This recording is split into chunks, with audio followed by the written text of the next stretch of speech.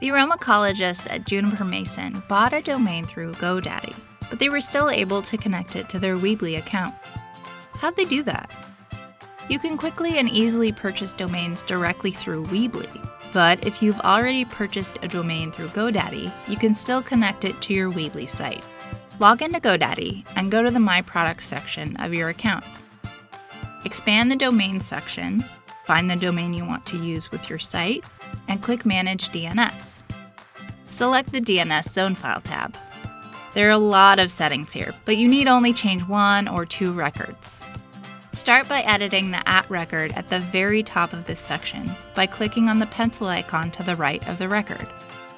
Now enter one of our IP addresses into the provided box. You can use whichever of these you feel like using, unless you're using the SSL option with our business plan.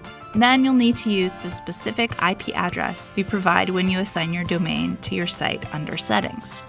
Otherwise, all the IPs function the same way and they all work properly. If you still find this confusing, just use this one. Now save.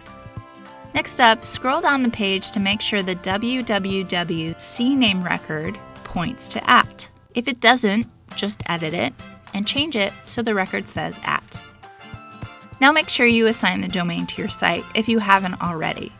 You can find this under Settings. And now publish your site.